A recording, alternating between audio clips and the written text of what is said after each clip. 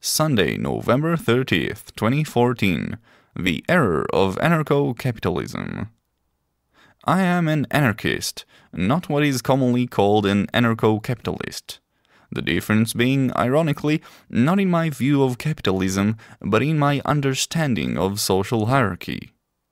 Anarcho-capitalists commonly define anarchy as a social order without coercion, accepting an array of voluntary hierarchies as morally neutral or good.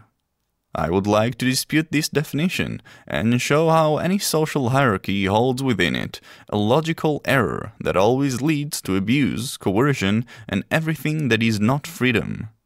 An accepted hierarchy is an oxymoron. A hierarchy is any system of persons ranked one above another, from reference.com. Anarchy is a lack of obedience to an authority, also from reference.com. In our strictly social context, a hierarchy is whenever one person can command another while their group or society agrees with it. The original context, and the context that is still most relevant today, is when commanding a person under moral authority. The best example of the fault in allegedly non-coercive hierarchies are cults.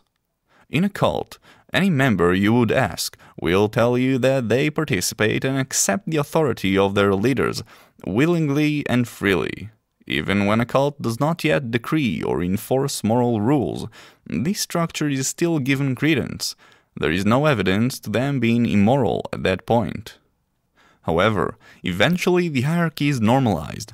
Then it has become socially acceptable for a higher-up to enjoy different moral standards than their lowers. This is encouraged through criticism and the threat of ostracizing that only higher-ups can apply to their lowers. Everything a higher-up wrongly does is either misunderstood or untrue, while anything they claim about an underling is accepted and acted upon immediately. The burden of proof is always on the underlings. And that's when we point at them and say, "Cult," and fear them. We fear them because we know that the underlings will always consider it morally right to obey their hires.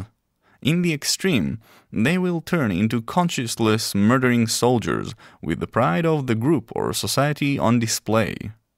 This is why I am deeply bothered when anarcho-capitalists such as Stefan Molyneux define hierarchy as a dentist that knows better than I do, while ignoring the historical context of the term. For example, when a dentist is elevated in a society, even only in dentistry, they turn to decree their dental wisdom on others. As preposterous as it may sound, they are soon enough accepted as morally righteous in doing any horrid act against the dentistry of others, because they know better and they are the authority, and to dispute them is to dispute the social order itself.